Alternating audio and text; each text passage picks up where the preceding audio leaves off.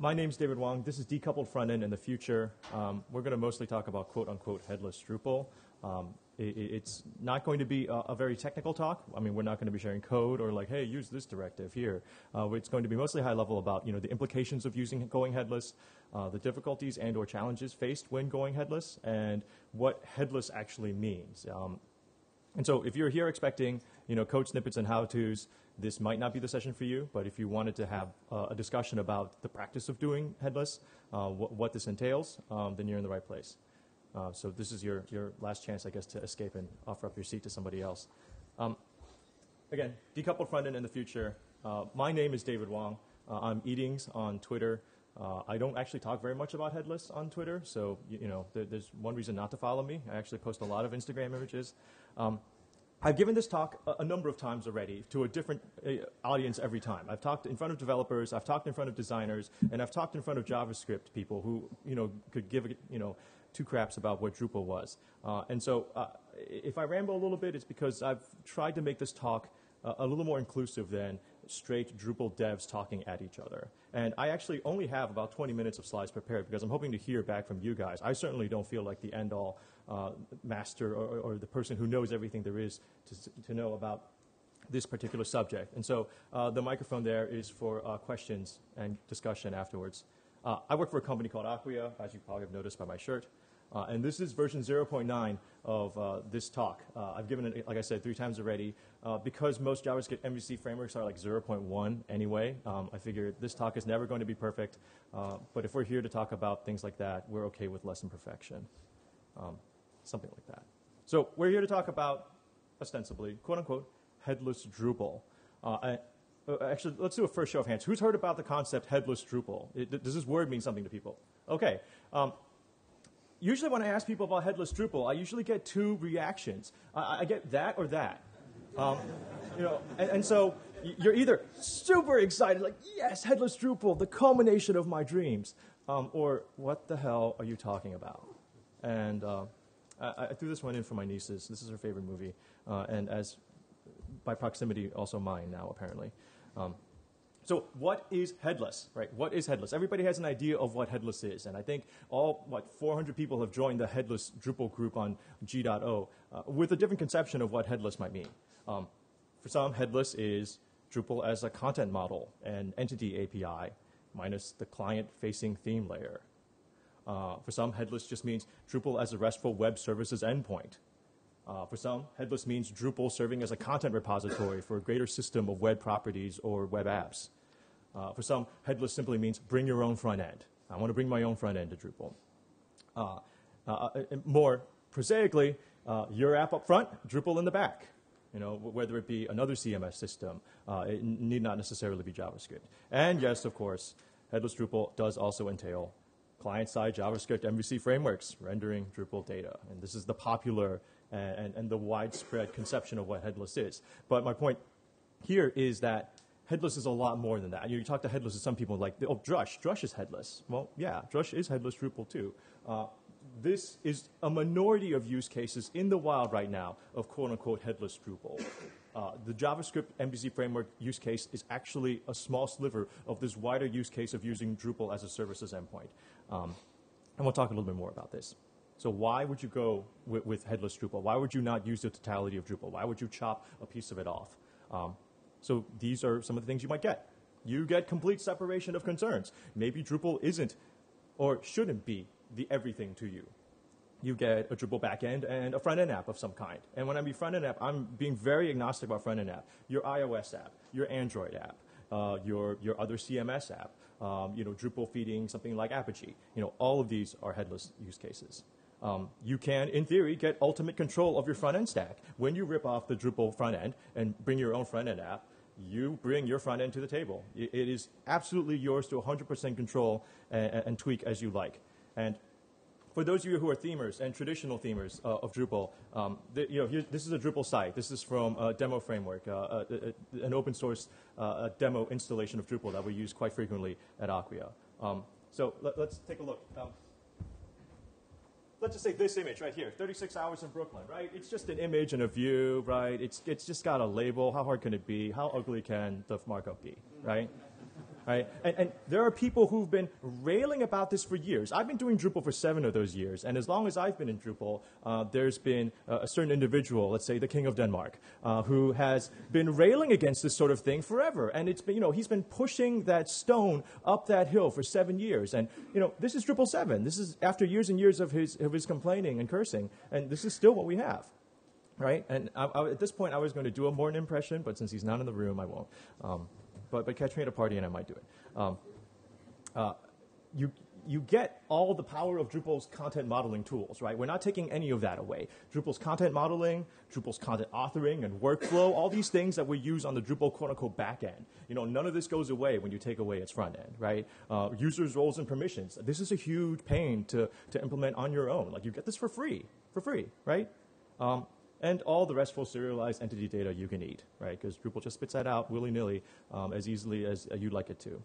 And I wish Jeff Eaton or somebody like that were in this room right now. This value cannot be oversold. Like we get, there's this Drupal community obsession with Drupal's so point and clicky, and even outside of the Drupal community, it's so easy to point and click. Drupal's for point and click developers. It's not for real developers. But from a content modeling and information architecture and content management, for lack of a better word, perspective, nobody ever said, oh crap, I just point and clicked my way to a really robust content model. Nobody ever complains about that, right? Like, if you want to go and write and extend your own classes, be my guest. But point and clicking, you can do a lot damn worse than creating robust relational content models, point and clicking wise. And doing this, using Drupal as a service layer, takes us one step closer to that mythical holy grail of write once, publish everywhere, right? This sort of idea that we're never going to be able to write specific bits of content. We can't keep chasing devices and contexts as they pop up. Like, we have to get a step ahead. We have to be more agnostic. We can't be just, oh, okay, now we got to make an iPhone, view, or we got to make an iPad view. Oh crap, now we have to make something to adapt for our watches. We have to be more agnostic from the get-go. And as a bonus, nobody says you can't keep your headed sites either, right? Like, you can have headless Drupal and headed sites working side by side, or even at the same URL if you wanted. None of that goes away. What does go away, though, are the things you don't get. And this is where it gets tricky. Anything that comes from Drupal's front end. And this depends, right? I'm saying anything right now. So let's assume that we're doing a fully headless site. We have cut off the theme layer entirely. You don't get anything from Drupal's front end. Drupal is a data service at this point. And so all the things that you relied upon from Drupal's front end, from like anything that comes from Drupal's render pipeline, oh yeah, that's kind of gone. Anything that involves, say, drag and drop visual templating, anything that allows site builders to say, oh yeah, I want this panel here, I want this block there, oh, and I want this block there and rendered as this display or this view mode. Yeah, that's kind of your front end's problem now, right? It's no longer Drupal's problem. Drupal's not going to give that to you right now, at least not the way it's architected. And we'll talk about that as well too.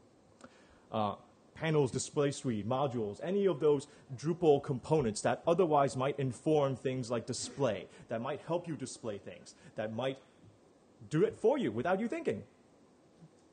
These go by the wayside. It's one of those things. Like it's like when you divorce your parents at 17, right? You want emancipation, sure, but you're not getting an allowance anymore. Front end facing form API. Welcome to rolling your own form API. Basically, anything that comes from Drupal's front end. And I'm taking a hard line here, saying that this is the headless Drupal that you've heard about. Maybe not the headless Drupal you've built, but the headless Drupal you've heard about. Josh Koenig's talked about this a lot, and we actually co-presented this about a month ago. The idea that we're going to completely chop off the front end. Now, there's degrees to this, and I'll show you some examples of where these degrees can take place. Like, we don't have to unilaterally chop off Drupal's front end, but if the ultimate goal is to have complete independence of front end and back end, these are some of the implications that we have to live with, at least for now.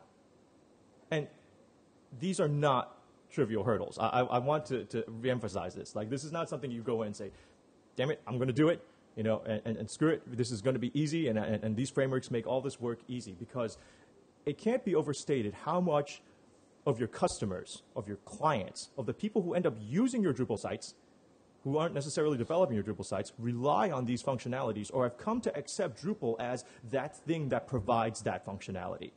For years and years and years, we've sold and we've built and we've evangelized Drupal as this particular thing, that it will give you all these features and all these functionalities.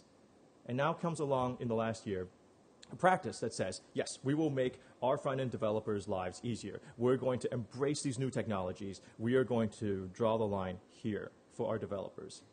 And what I haven't really seen is much of a conversation around, well, what are the implications for the users of these sites? What are the implications for the perception of Drupal at large? What does this mean about what's Drupal's role in all of this? Because it is changing. And the changes that I just talked about are huge. They're not trivial. And that sort of discussion is sort of fallen by the wayside. It gets a little, swept under the rug, like, oh yeah, well, that's just something we just have to accept when we go down this route. Well, I don't think all parties involved have really considered what going down this route means. I think we've talked at great length about the technological benefits, but how this changes Drupal's positioning to clients, to users, to site builders is tremendous. And it's something that I would like to talk about today. And all this comes down to the fact that Drupal's theme system within Drupal itself is privileged, right? Drupal's theme system has access to things that the services layer right now in Drupal does not, or at least does not easily have. So why in the world would we even do this thing? After we talked about the pluses and the minuses, why would one want to do this? And there are compelling reasons for why would one want to do this. I asked this before, and I'll ask it again. How many people in here identify as front-end developers? Okay, well, it's about half. Okay, great. The truth is front-end moves fast. It moves really fast. It moves way faster than Drupal. Drupal Contrib, and especially Drupal core. Front-end, Drupal is always chasing the innovations in front end. And I've said this in 2 talks already, and this is something that I feel very strongly, that Drupal is not a front-end trendsetter. It is definitely a follower, and sometimes a fast follower, but it's never a trendsetter. And we're always more or less at the agenda of other forces when it comes to integrating things into the Drupal front end. Separating a front-end layer from Drupal allows it to move independently of Drupal itself. And so the dependencies upon Drupal and the Drupal pace car, let's say, we can, take the fast lane and move around it. It'll allow front end to move at innovation speed and let Drupal and the content model, which hopefully aren't changing as fast as your front end technologies, move at its own pace. Your content model, your site when you build it, it has its own speed as well. The Drupal core moves at its own speed. Drupal Contrib moves at its own speed. Your site's data model has its own pace, which it might be faster or slower than Drupal. And your front end, your front end technologies, the things that you want to leverage from a technology perspective, they have their own pace as well. And it's sort of, I think it's been described as the Goldilocks solution, I think by the 4 Kitchens guys, that everybody gets to use the tools that they like and move at the speed that they like. Front-end developers aren't hand-shackled to the limitations of Drupal's markup or its speed or its ability to innovate. Your content creators, your content modelers, and your information architects get to use the same Drupal goodies that they've known since forever and are familiar with, and your developers who develop in Drupal get to keep the Drupal parts that they like. And this all goes back, at least for me, to the lesson of the responsive web, which is we can't predict the next big change, at least on the front end. The responsive web came and completely shook web development to its core. Ethan Marcote's seminal article on responsive web, the one with the black and white images on a list apart, if you guys remember seeing that, came out a couple months after Drupal 7 went official 1.0. And it was not a thing until then, and Drupal 7 was shipped basically in ignorance of this trend that suddenly came, blew up the front-end development space, and changed our work as front-enders forever, essentially, for the last 4 years. And what are we doing in Drupal 8 to anticipate or accommodate the next earth-shattering change that comes in front of us? As an aside, I want to point out that Drupal has 2 heads. Drupal is actually a 2-headed beast. There is the admin interface that has a head, and there's the customer-facing, your public theme. That's also a head. Right now, I've really only talked about cutting off one of them, but we'll also talk about cutting off the other one. So let me give you a couple examples of sites that I'm talking about who are at least in some way headless, and maybe not headless in the way that you're thinking, but are truly headless when you think about the larger taxonomy of what it means to be headless. A Drupal site, for example, feeding mobile apps right now. This is a headless site. There's content that's being pushed to a device that has it doesn't care what the endpoint is that it's pulling data from on your mobile device. This is a headless Drupal site. This is Common Sense Media. I used to work for them. They have commonsensemedia.org. They have native mobile apps that are pulling data directly from the Drupal website and spitting it out onto the Common Sense Media app. They're feeding data to set-top boxes. They have APIs that they're monetizing. This is, in many ways, headless Drupal, right? The Comcast box that's pulling data out of this Drupal website, it's a headless Drupal instance. There's an unnamed client. Drupal is being used for content modeling for narrative data. It's plugging into this massive online retail system that's fronted by Angular. So this yellow box, imagine, is its ERP system. Its blue box is Drupal, and this green box is whatever system that Drupal is also referencing. And all of this is being combined and mashed together and shoved into this one web app at the top, which is powered by Angular, which is pulling its data from multiple sources. So in this case, it's not even headless Drupal. It's Angular wrapping a constellation of systems underneath it, of which Drupal is only a small part. Headless Drupal can also be, let's say, if you have a Drupal site that is pushing content to other Drupal endpoints that have a public face, but this original silo does not. So, for example, you have an authoring environment that's pushing content to multiple endpoints. This is, in a way, headless Drupal as well. And then, sort of the holy grail, at least from a front-end developer, is that you have a Drupal site that is completely separated, where you have swappable front-end teams, techniques, and systems, and you have this Drupal base that's consistent. So let's say you have a Drupal base of a large site. You want to build the front end of Ember one day. You're going to have another team build it out of Angular. You have another team that's building it out of I don't know, React or whatever. I shouldn't be naming all JavaScript, but the same idea that you can build sites with a consistent Drupal backend, but let the front end be whatever you want, as needed.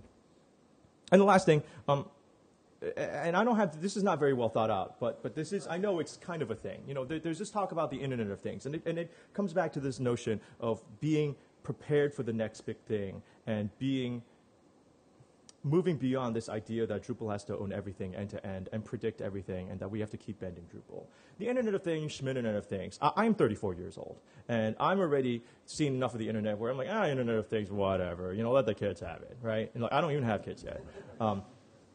But I think the propositions offered there are valid. Like Drupal content on non-web devices. Dries has talked about this.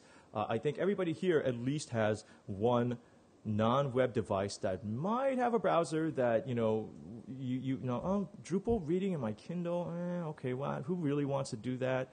I think being dismissive of new technology before it really emerges is a fool's errand. And I think that if we were going to dismiss things like the Internet of Things out of hand before they really have a chance to explode, we're going to look like idiots in the end if we don't, bet correctly. And I don't feel like betting against it is a good deal. So, and this is where I get kind of out of there. What if? I'm going to preface this by Larry Garfield, the guy in the vest in the middle, said yesterday that Drupal's admin UI doesn't really have APIs so much as it has buttons with DB calls mapped to them. And this goes back to the idea that Drupal's theme system and Drupal's admin are privileged systems within Drupal itself. Like they have access to APIs that no other system in Drupal do. And so the idea of making a completely decoupled but equivalent front end is difficult, is because we have an architecture like this right now. But what if all Drupal front ends were decoupled service-based apps, including the ones that ship with core? What if the admin, if 7 theme were actually 7.app and it was, say, a backbone app? Or you can swap it out with an Ember app, or you can swap it out with whatever the hell kind of app you want, versus the Twig theme system. What if we could do that? What if Drupal was built like that from the get-go, such that these systems could be equivalents to what come with core? And that's a bit of my challenge. Oh, no. What was that? Oh, okay. What, the Pantheon sign? Oh, it's because I work for Acquia. That's why. And so that's my challenge, I've had conversations with people like, what if this could be possible? What if this is the way Drupal was built, or at least a very viable option? What if this wasn't something that didn't take a tremendous amount of work like it does now, and wasn't full of compromise, Or what if everything, including Drupal's native front end, started on the same foot as everything else? And this is the little coda, and this is my little wrap-up. I don't have like a punishing or a drive-home message, but Drupal has, for its existence, tried to be all things to everybody. It's an all-in-one, soup-to-nuts, Drupal-shaped hammer. Everything can be solved in Drupal. Drupal wants to solve your complete web problem from the moment you want to enter content to the last bit of CSS that you render. You build the app. Sorry, that took a second. You bend the app to Drupal, you build the use case around Drupal, and you live and die by the entire stack until now. Everything from your, presentation, content, data model, all three layers are done in Drupal and are expected to be handled by Drupal. But what if Drupal was just another layer in your stack and didn't have to own all of it? And you could swap out any piece freely at any time for any other technology that you wanted. And so my argument, at least, is by decoupling the front end, we make Drupal as a system more flexible, more useful, more relevant to developers in the world than less. And there's this analogy that Josh Koenig used, and I really love it. There's a big Venn diagram of Drupal developers, and this other circle is skilled front-end developers. And the intersection of the two is so narrow as to be almost a line, or maybe a dot. And that there's a universe of development and work that's going on that's kind of outside the purview of Drupal, and we're not leveraging it whatsoever. And if we could bring those two circles more closely into alignment, even by a fraction, we would introduce so much more fresh blood, ideas, vitality, and developers into our ecosystem than we have right now. And Mr. Spock agrees with me. So these resources have changed a little bit. There's a headless Drupal working group, which is kind of like a bazaar of people throwing out their ideas, and there's not really any focus. And actually, part of the reason I pitched this core conversation is to bring a little more focus to the discussion, so that we have something to work something towards. I know Amitai is giving a talk later today about his work with Drupal 7 and headless and his interpretations of how headless should go. I would highly recommend going to that too. He likes to talk as much as I do, which is great. And I'm David. I'm Eatings on Twitter. Feel free to berate me on the internets. And I want to have a conversation here. These are all the slides I have, but I was told by Stephanie that I must have this slide on here so you can cast thy judgments upon me and rain them down like blood from the sky. But I don't clap. Clap when it's over. I would love to hear people's thoughts on this at the microphone. I know it's going to be difficult, but if we could try going to the mic, and if that's not going to happen, I'll just repeat it. All right, striped shirt. I could just shout. Okay, shout. Let's shout. Yeah. Please don't shout, then it's not on the recording. If you don't use the microphone, it's not recording. It's going to be hard. What we need is like really a boom mic, right? And like with a big fuzzy, like a TV show. I'll just repeat your question, sure. Mm-hmm. At present, to your knowledge, do you know what comparative CMSs are doing to address the same issue? Okay, right. Kind of How do we sit versus other CMSs that have similar systems? I'm glad you asked. WordPress has some stuff going on that's very interesting. WordPress has... Oh, you can't see it. This is on my screen. Okay, here we go.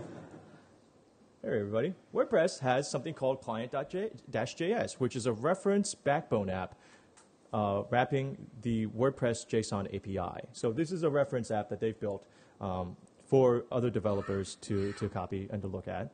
I think is it Typo 3? It's one of the major European CMSs is working towards fundamentally transitioning their architecture such that their admin experience is a services-based architecture. And so, is it Typo 3? I think so. Okay. I mean, it's not shipped yet, but it's something that they're actively, there's an initiative there to bring that to light. And so at least there's WordPress, there's Typo3, there's others there. Granted, all of this is very much the cutting edge, right? Like, I'm not sounding the alarm after the house is burned down. Like, there's an ember, but, you know, the fire has not consumed us all yet. But what I would like to do is at least get in front of this problem and not wait until Drupal 9 to seriously have this conversation. You know, like Drupal 8 has introduced all this great change in decoupling systems that we previously thought were monolithic. And we've broken things apart architecturally, at least on the back end. And I mean the very, very back end, not like the 7 theme, but like the systems underlying it that allow for much more pluggability and decomposition. Is that the right word? Yeah, decomposition of components underneath Drupal that allow, at least in theory, swappability where there was none before. And I would like to see a similar level of effort expended for the front end such that we can do similar things there. I'll come back to you. On the ground. Yeah, I'd just like to get your thoughts around a scenario where a client would come to us and they have a D7 site and they're really looking for a front-end refresh. Mm-hmm. So their content model is already fine. Mm-hmm. Generally speaking, across the board, you know, the content doesn't need to be changed. However, they're looking for a site refresh. Mm-hmm. So your thoughts around taking an existing D7 site and moving it to a headless Drupal stack where we really concentrate only on the front end and the content model and structure essentially stays the same as the D7 backend. So the question asked was, a client wants to refresh their D7 site where the content model is satisfactory to them, but they want to have a front-end refresh that maybe more than just CSS. How would headless, be a good use case for this? Module, or, I mean, we don't right. have a very clear RESTful API. Right. No, and that's one. That's a good point. There is no clear and obvious and/or recommended way to do this right now. Everybody implements this from scratch. Go ahead. I can comment on that. Yeah. We have 6 or 7 headless Drupal sites in production, and we're using Solar as an API, which is we're already using in other projects. And we recently open sourced AngularJS module for querying Solar. So if you go to GitHub and search for Sol slides as well as then you'll find an Angular wrapper for Solar. It's quite easy to get started using Solar as a read-only API. So for the people on the TV who watch this next week, it's a Solstice project on GitHub, an Angular wrapper for Solar as an intermediary of Drupal sites. Did you want? Larry's actually going to step up to the mic. Wow, following the rules. That's why I took a seat on the aisle here, so I could do that. Good job, Larry. So one of the challenges to what you're describing is an awful lot of Drupal's power and flexibility comes from that tight coupling, Right. and the fact that you have render arrays that are modified by a configuration that is embedded within a piece of content that controls the display. That's how you get Panelizer. That's how you can't even do that kind of thing. If you have a fully decoupled front end and back end, you lose a ton of that flexibility because everything is a lot more coarse-grained. And if you made it as fine-grained as it is now, then you haven't actually decoupled anything. Right. So I'm not going to say we shouldn't do it for that reason. I'm actually going to say we desperately need to do it. But how do we make the argument that it's okay to lose per element cache capabilities like we have now with render caching in the name of this kind of decoupling? How do we make that case that certain things will break and not be possible if we don't privilege one theme system over another? How do we make that argument?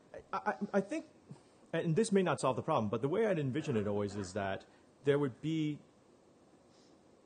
I don't want to open up the universe for any and all possible front ends, but I think an acceptable compromise that would get us a lot more forward, that would move us a lot more forward, is to have a reference Angular implementation that maybe is tightly coupled to Drupal, a reference backbone implementation that may be tightly coupled to Drupal, that Drupal is making assumptions about this front end to a certain degree that would allow that kind of privileged coupling. And then that we can at least build an Angular app. It might not be any Angular app, but it might be, we might be able to, for lack of a better descriptor, something like subtheme this Angular app to build Angular apps off of. It won't be a blank slate one, but it would make certain assumptions about Drupal, and Drupal will make certain assumptions about it, and that we would have, instead of just being tightly coupled to Twig and the render arrays and the Drupal theme system, we would have at least multiple options at that point. So if I could continue on that Yeah, okay. thought. So you're not as much saying don't have a privileged front end as have multiple privileged front ends? I guess I'm saying multiple privileged front ends is better than just one and or a highly deprivileged one. And I get what you're saying. I don't think it's actually feasible because the power of having everything in memory together in PHP is where that coupling and power comes from. There's just things that there's a depth that an Angular app will never get. And there's a depth that a front end built with Silex or Symfony that's talking to Drupal over REST behind the scenes and still serving pages is never going to get that unless it has render arrays spidering through it. Now, I'd love to get rid of all those render arrays. I'm actually asking you, please help me make this argument to fully break these things apart. But how do we make that argument that there's some level of easy flexibility that we lose when we break things apart and simplify them that way? I don't know the answer, so I am throwing that out. So, while we marinate on these questions, anyone else, please jump in too. Yeah, please. Anybody who is okay. Glasses. Please step to the mic. Sorry, I don't know what else to say, man. Fair enough. Yeah. So yeah, I mean, I don't have the answer either, but I think that it might make sense to talk about specific Drupal versions now that we have the beta out and everything. Right. I mean, and think of it as separate problems. I mean, I don't think we want to solve that particular issue in Drupal 7. No. I also think that it might make sense to talk about these issues like making, as you said, you don't have access to Form API and you don't have access to the output from the field formatters and so on. So maybe think about these problems separately and try to solve each of these cases separately and as much as you can and achieve as much as you can, but break them into separate problems instead of thinking of it as one big giant issue.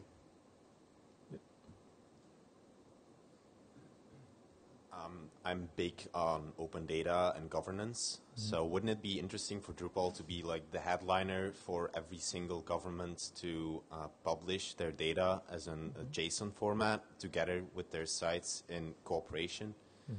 And that way just push Drupal to more and more government sites, try to promote it and actually fill in a giant gap we have right now. Because a lot of governments just don't go for big data because it's a lot of stuff to actually deal with right now. They have to actually redo most of their stuff because they can't just do it with the platforms they're using. And if we can then, in one way or another, propose, switch to Drupal, and it's basically with a click of a button, and you just publish JSON data next to your current front end without changing anything. Wouldn't that be an interesting idea to actually promote and work with? Yeah, depends on the government. Yeah, obviously. Well, the thing is, I'm not sure North Korea would love that. Yeah, but Belgium is pretty big on it right now.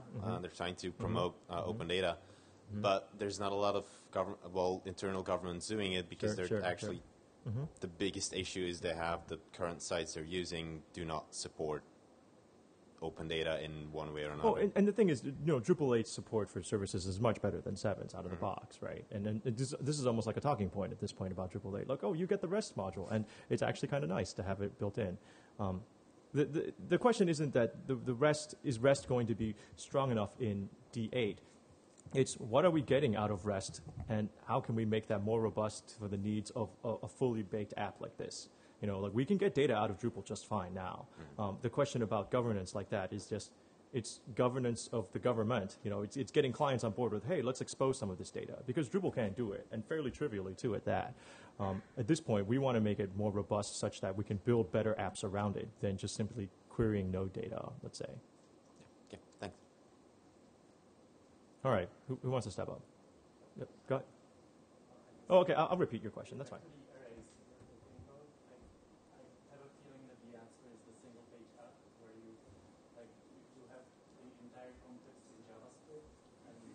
You only grab the pieces that you need, and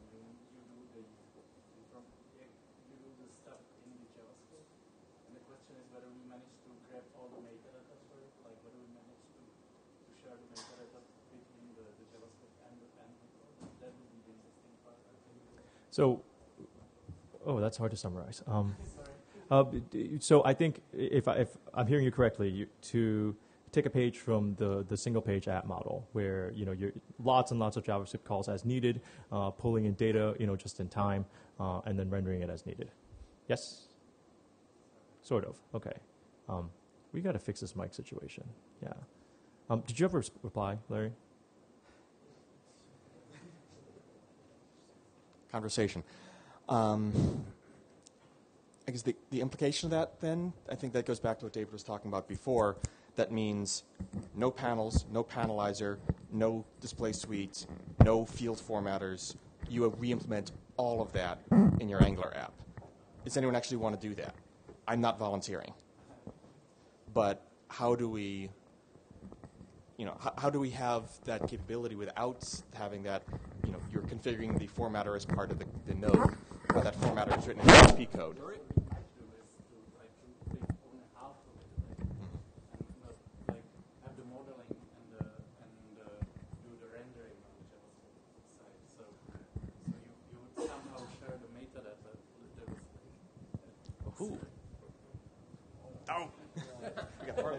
There's another one here. I feel like Bob Barker carrying that. Sorry, that was an American joke, guys.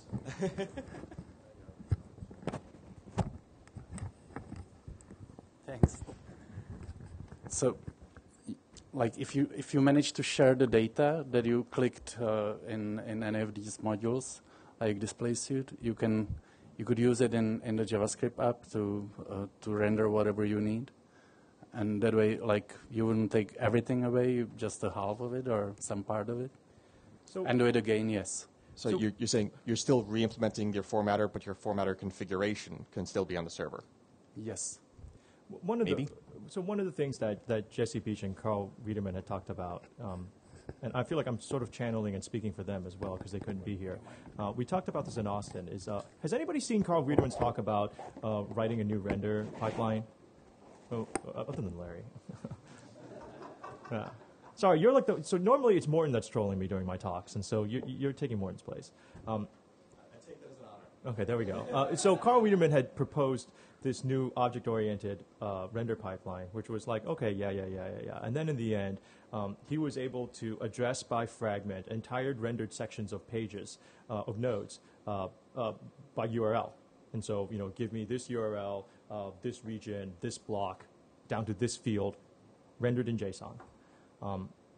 And when both Jesse and I saw this, not to speak too much for them, it was just kind of eye-opening, like, wow, why can't we have that all the time? Like, we're getting kind of the best of both worlds. We're getting Drupal rendered objects in JSON, addressable by URL, that we can predictably call again and again and again. And these can be fragments of an entire rendered page. And so, Drupal is informing. So the fundamental problem that we're talking about here that Larry's bringing up is that there's no way in the current services-based architecture that you can build a Drupal site easily or without tremendous pain that allows the author to both express content and intent for that content. And so if the author has an idea of like this needs to be a sidebar and this needs to be rendered as a blah blah blah on this different side, there isn't a reliable way to do this right now via our services API, because you're just going to bring back a node, unrendered via our JSON API, and then you're going to have to decide what to do with it once you get to the Angular side. And Angular might not know anything about how Drupal might render it via plugins or via panels or what have you. And so that's part of the way there. And I feel like this sort of space here, we're trying to get Drupal to be all things to all people, but in a different way than it has been before, is this weird place where Jeff Eaton gets on board, and people like Jesse get on board, and people like myself get on board, where the content strategists are trying to build a more context and device-less sensitive Drupal that's more universal, that isn't built for just desktops or just built for HTML or just built for responsive websites. The Jeff Eatons of the world, and then there's like the front-end engineers of the world who want to use tools like Ember and Angular and React and whatever the hell new framework comes out tomorrow, because it's better tooling, it's more fun to do, and it's a damn sight better than Drupal's theme layer. And then there's the third, which I guess I sort of fall into, where I don't want Drupal to stay. The current Drupal model is getting a little long in the tooth, and it's hard to defend against other products that might do certain things better.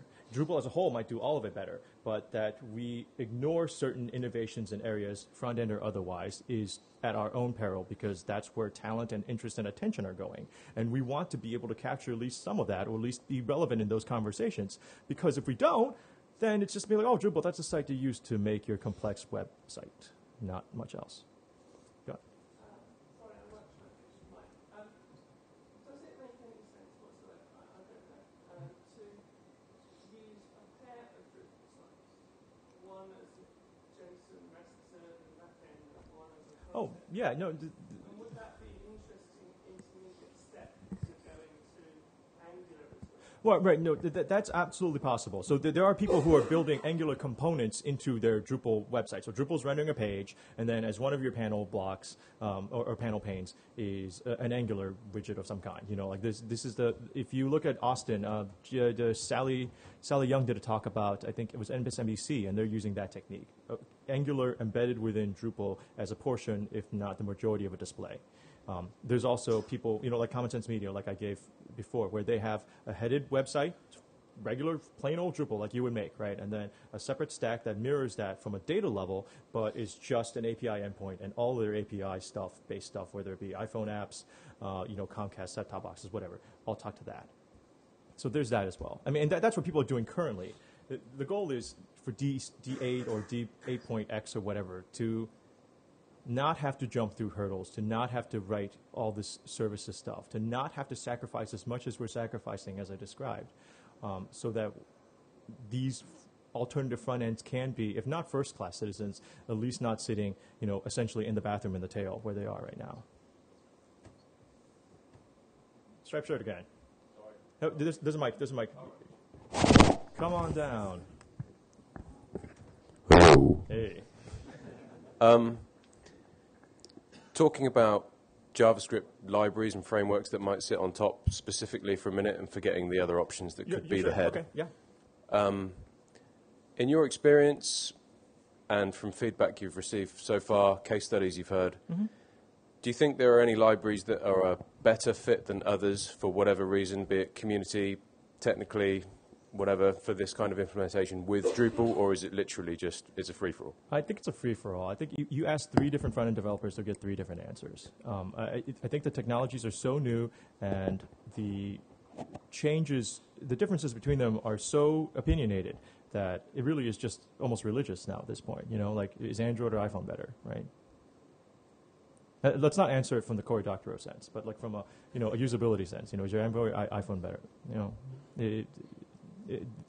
You ask 3 different developers, they'll tell you 3 different things.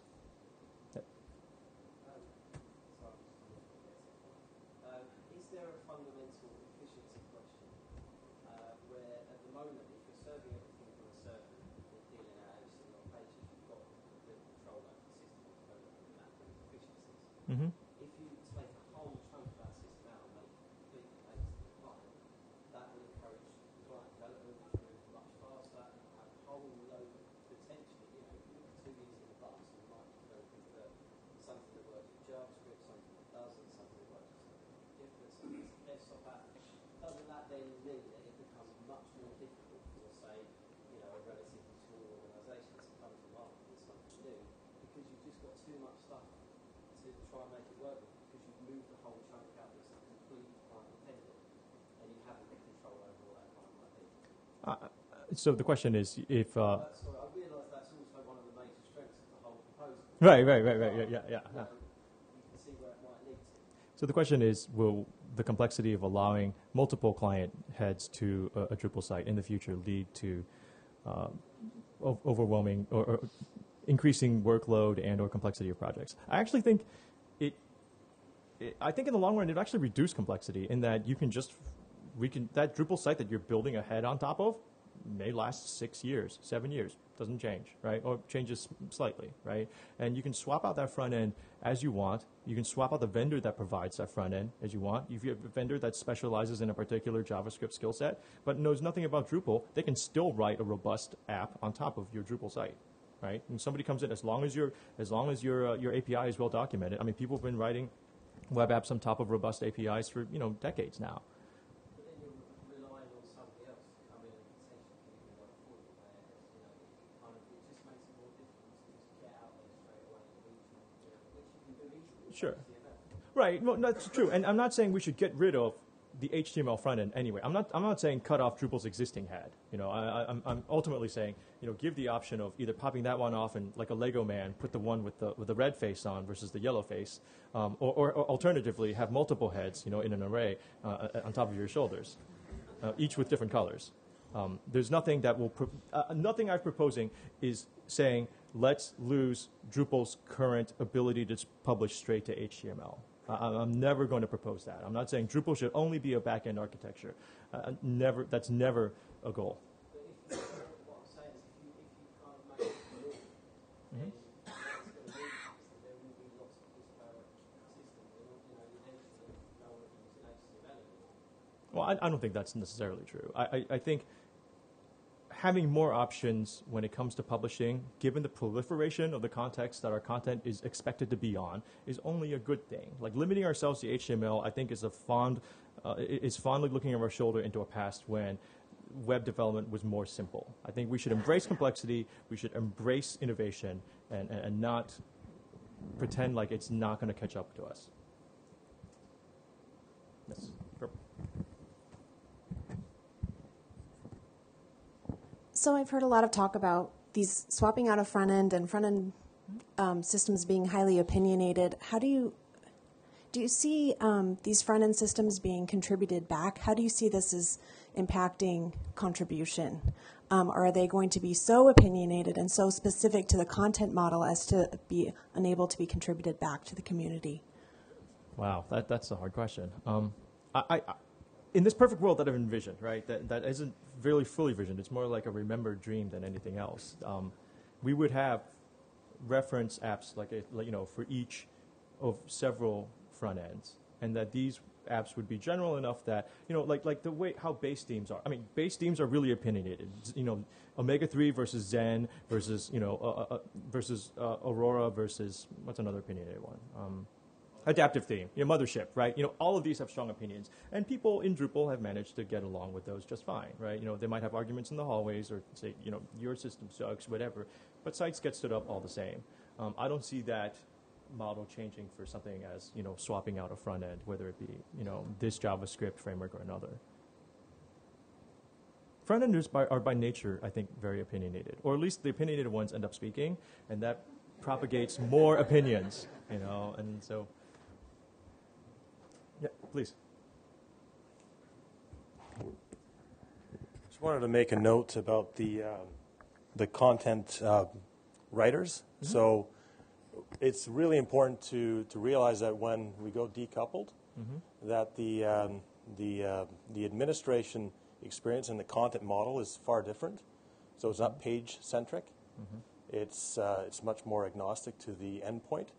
So the difficulty in that is the way in which content is written and stored doesn't really allow for preview, and also requires a different thought process as to how to create that content. So that's something that's really important. So I think for this to work, first of all, it needs a particular type of organization and a certain level of complexity overall. That I don't think this is a hobbyist. Oh, no, by no means. Right, this is more of a larger, structured organization direction. And also, the content model will likely still have to have some sort of a page-centric option for cases where you're explaining that, the author wants to have that right sidebar. They want to have that sentence. So it probably the solution is some sort of a blended approach to structured content that's completely decoupled from the endpoint and page-centric content modeling. And how that gets divided. On that point, what I'd say is those editors are going to be incapable of previewing the content to all of the endpoints that it flows, period. So what has to be important is to identify where their concerns lie. Does that person really care about the mobile experience for their users? Or is it just that they really care when they're compositing the day's editorial for the splash page on the homepage of the site? And so it's with anything. It's about identifying where the concerns lie from the stakeholder's point of view. But I think what's being proposed is a way of trying to think about how to deal with the fact that we are in a multi-tenanted, multi-device world and support the fact that that's going to keep growing faster than our editors' concerns will.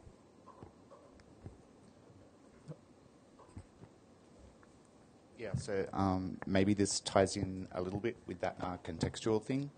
But I was just going to say, I mean, just thinking about the menu system alone and the idea of having a pre-expanded section and the idea of then maybe being able to drill, open up other sections and go in. And that's been solved, 3-4 different ways just in Drupal on board. And then, it's going to be approached a million different ways from all the other, frameworks. And so, but all the user wants at the end is just that little pancake button and just to click on something. But, it's sort of so over-diversified.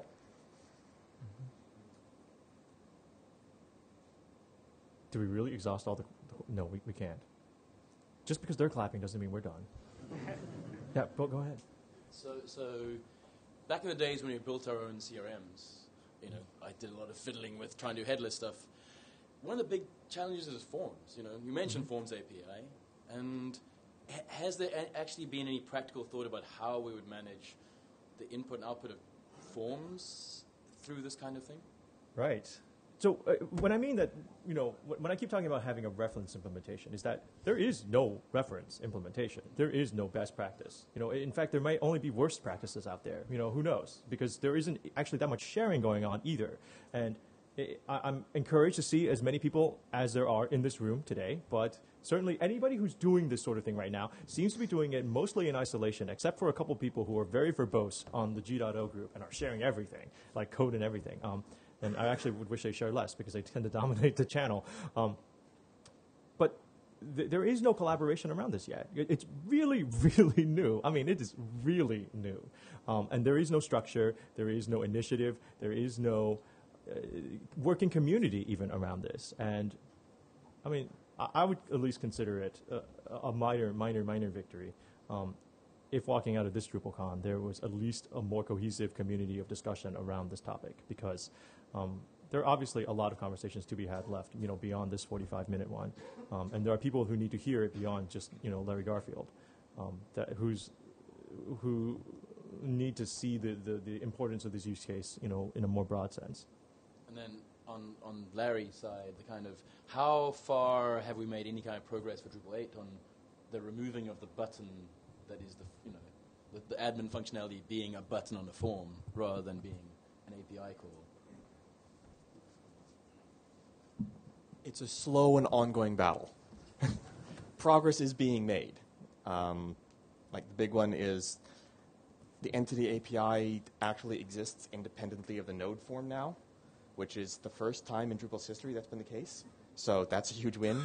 But it is an uphill battle because we're used to it's easy if I just do it all as one thing. That doesn't make it simple. That makes it easy for me to write right now. But it means all I can do is that one use case, and then that cuts off all of these other potential heads.